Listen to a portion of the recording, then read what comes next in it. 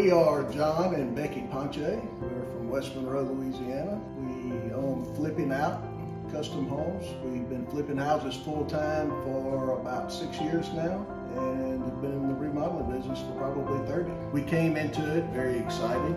In a weird way, it's one of the hardest things I've ever done with the time frame, but in some weird way it's been fun and we're still having fun, even though we're stressed. From walking up and realizing you're gonna have a doubles instead of a single, and then seeing how big your cabin is, and yet you still only have 30 days. So it's like, okay, we can do this. We have a great opportunity to really show what we do and what we love to do.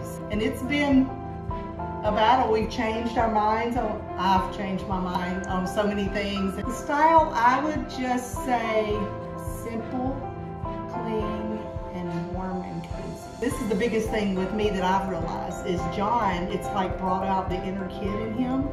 And all the things that he either didn't get to do as a child or has seen other children do and enjoy, he's encompassed it in this cabin. And we want this to be the cabin that kids say, hey, Mom and Dad, let's go to that cabin. We created a secret passage for kids that they're going to enjoy. Really fun building the bridge. We've never built a bridge before. And the sauna. And the sauna, yeah.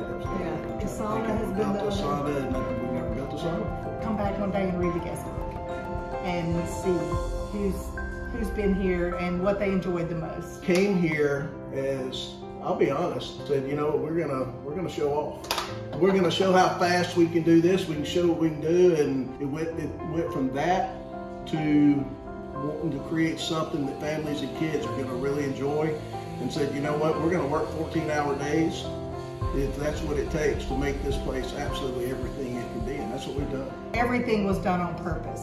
We did detailed stuff. We didn't just skirt through it and try to make it pretty for votes. We did it for the guests, not for the votes. We live in a time where people try to find the easiest way to do things. If you do what's hard and accomplish it, the rewards of that, that's why I'm having trouble putting into words, because it has been so hard.